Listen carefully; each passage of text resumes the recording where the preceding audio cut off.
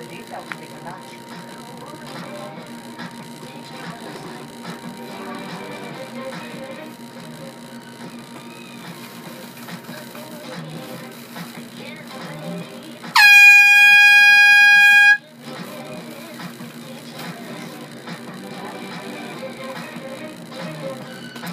Traffic brought to you by Ram Trucks, America's longest lasting pickup.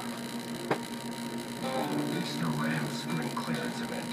It's a long way of the trucks, with the convenience of Uconnect with an 8.4-inch touchscreen. Class exclusive air suspension for a smooth and level ride. And Ram box storage. They're nothing short of groundbreaking. The Ram Spring Clearance Event is the only place to get America's longest lasting pickups. Horsepower rule at the O'Reilly Auto Parts Street Machine at Muscle Car National. Fairplex this Saturday and Sunday. Got a car? And here, registration has autocross, dyno, stop box, cruising, award, and burnout contest. And no extra charge. Just look cars and get here. Hey, at 9 a.m. Sports Central, weeknights at 10:45 on KCAL 9.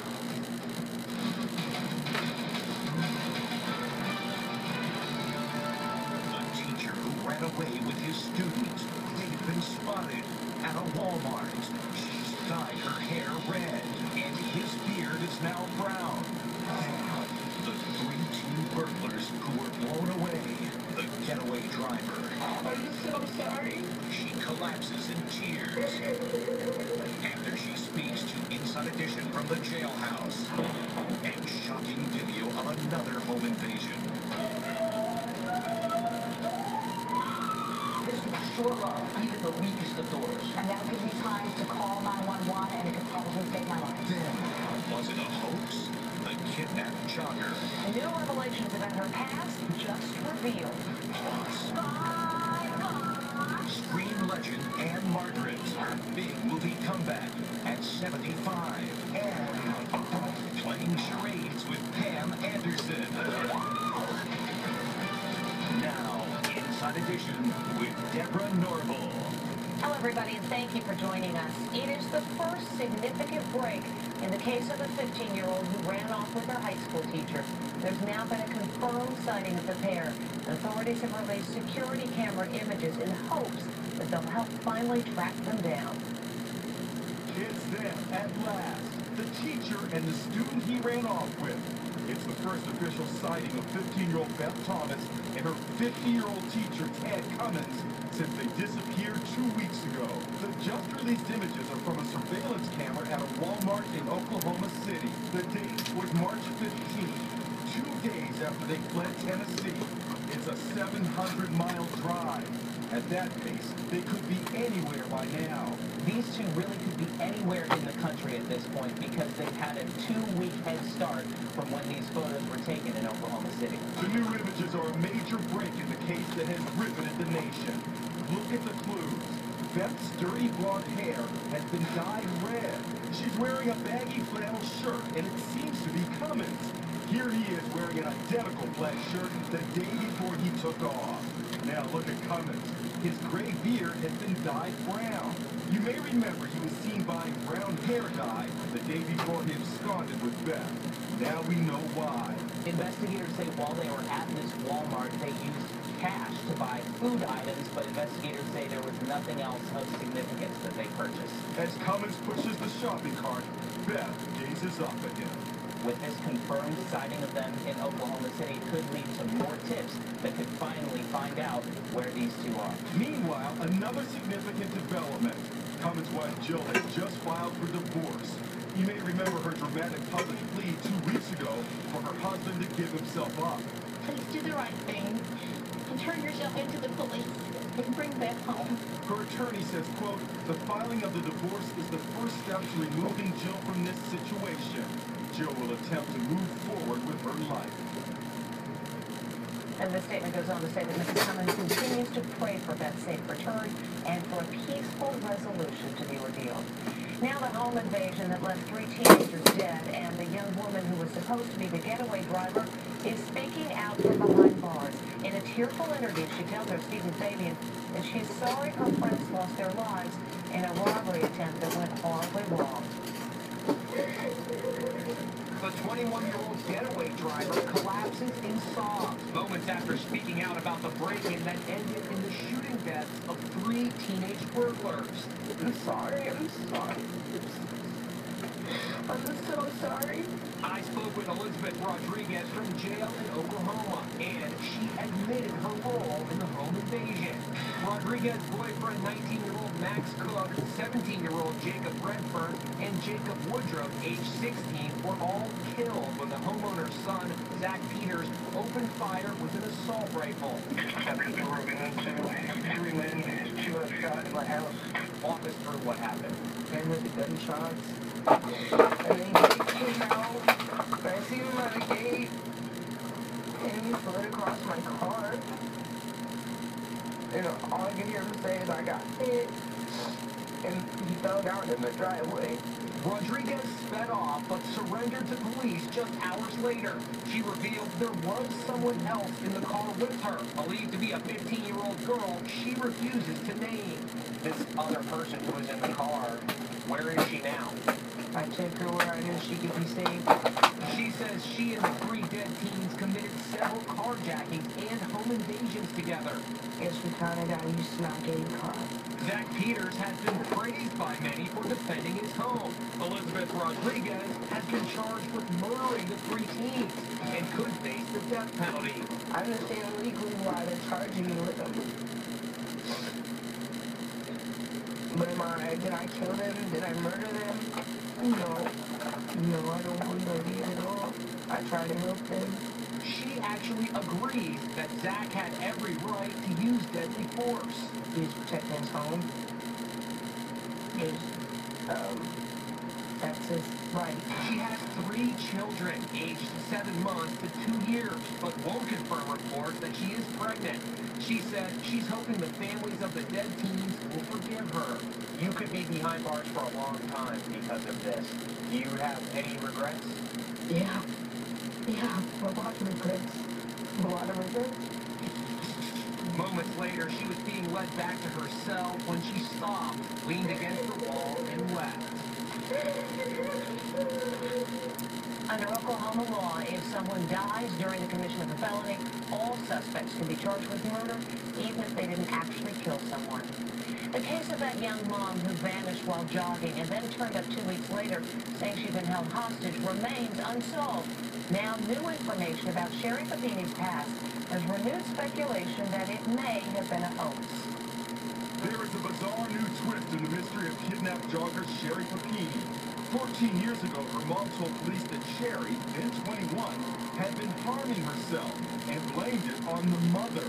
The mom called the cops because she wants advice on how to handle the situation, according to a just-released police log. There's more. In 2000, Sherry's father and sister both told cops they suspected her of vandalizing their homes, although no arrests were made. The Sacramento Bee newspaper, which obtained the police logs, quotes one expert as saying the new information makes her story even more suspicious. Joe Giacalone is a retired New York City detective sergeant. I don't know if it's a hoax just yet, but I'm skeptical. Like being a cop is being part of a skeptic. A lot of things don't add up. Here's Jim Murray. Sherry lives in this rural area outside Reading with her husband Keith and their 2 small children. Her family says in a statement this latest report is victim blaming and insists she was the victim of what they call an extremely violent crime. The family statement goes on to call the publication of the logs shameful and a distortion of phone conversations from 16 years ago. Others are coming to Sherry's defense. I don't know why we're focusing on something she did in the past to suggest she wasn't kidnapped. I mean, you'd have to believe she did all of that to herself. The woman who found Sherry bruised and battered by the roadside is convinced the look of terror on Sherry's face was genuine. I don't think you can fake that look. If she's one of the few people on this planet that can't fake that look, she deserves every acting award there is. Sherry turned up 22 days after she vanished, chained, bruised, branded, and with her hair cut off, 150 miles from her home. She claimed she'd been abducted by 2 Hispanic women.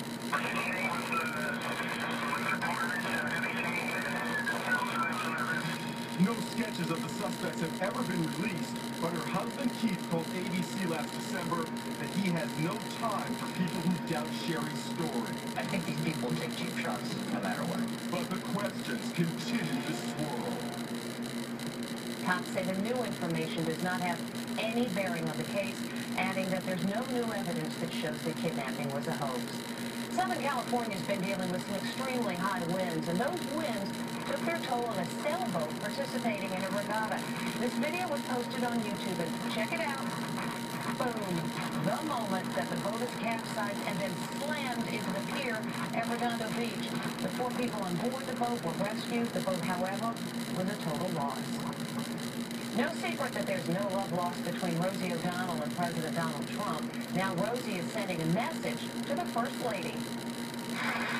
First Lady Melania Trump is now caught in the middle of the never-ending feud between the president and Rosie O'Donnell. It started after Melania presented the International Women of Courage Awards in Washington, and then tweeted, "I urge you not to be afraid to fail, as failure will never have the power to define you, as long as you learn from it." Rosie fired back with this cheeky tweet, which is why you need to divorce it. Take your son and parents and flee.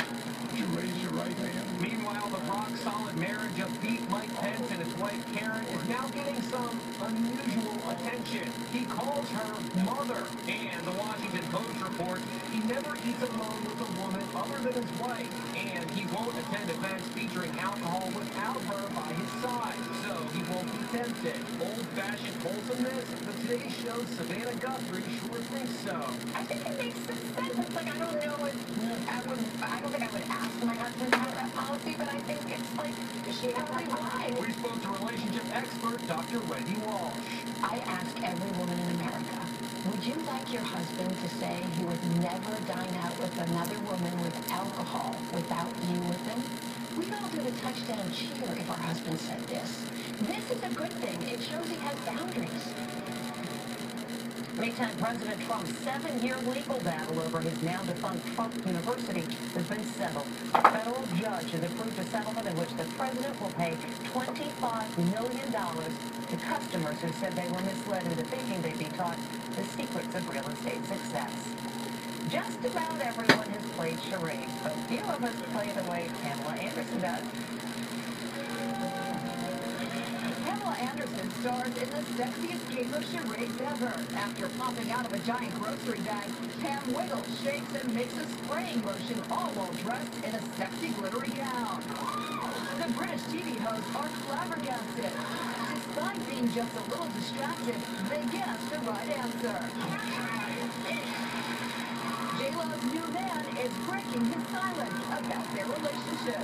It's obvious. We've been having a great time. The ladies of The View grilled former New York Yankee great Alex Rodriguez about that headline-making romance. So you and J-Lo are an item, so do they call you J-Rod now?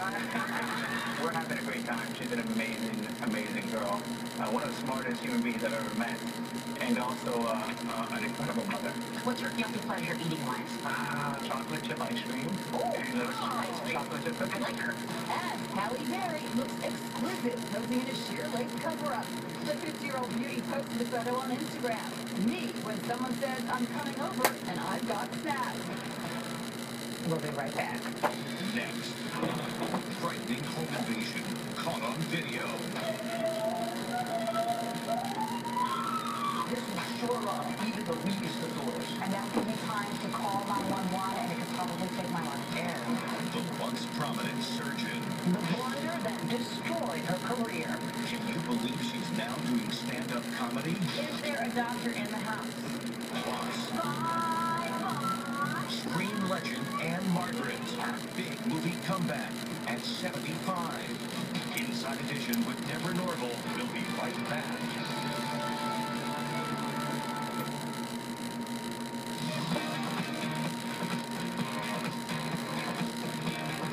Come take a taste of California each week on California Bountiful.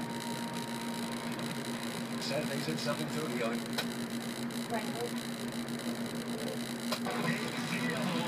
Behind the scenes at the Academy of Country Music Awards. We're on the red carpet bringing you all the action. Victim has locked herself in the bathroom. She's cowering in the shower. They break down the bathroom door. You can hear her scream as they tear off her necklace.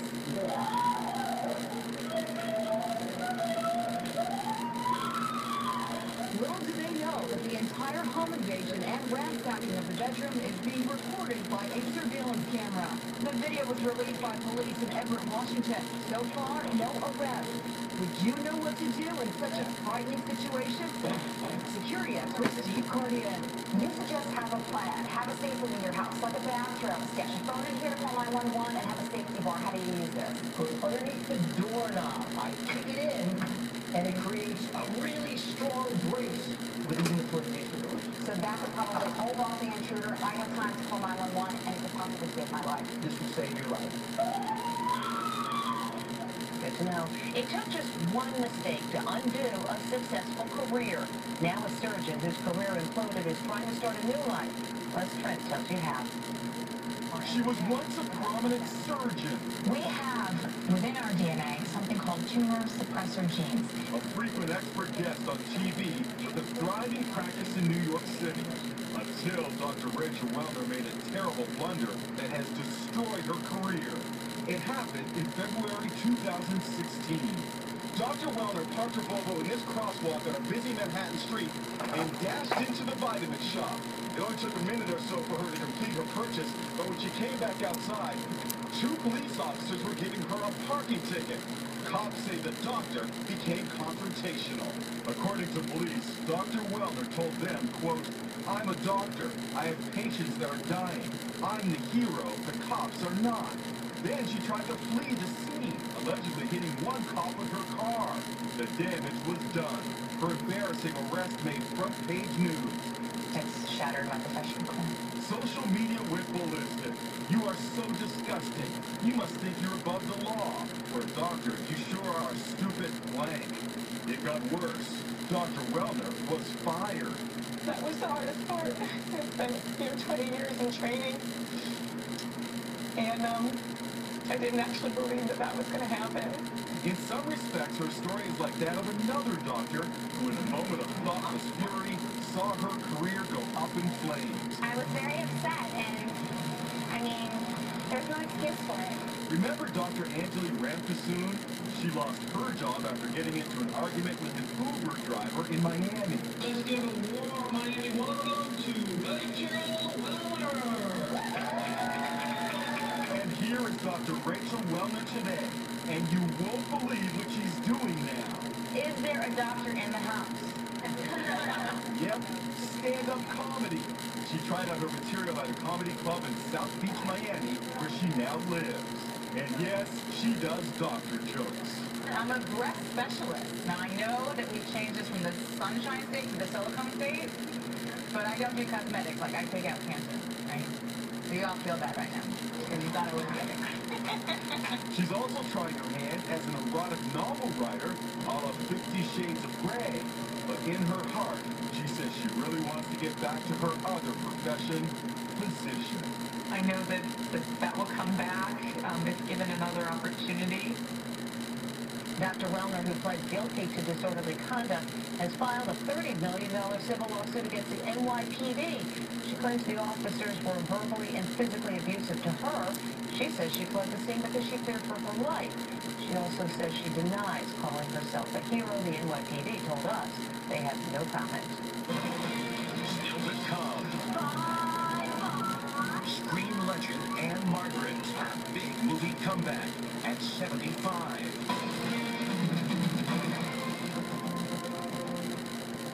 No matter how dusty the room or how high the pollen count, Allergy Relief keeps your eyes and nose clear. Flonase helps block 6 key inflammatory substances that cause nasal congestion and itchy watery eyes. For relief beyond the nose, Flonase. Check out today's latest stories.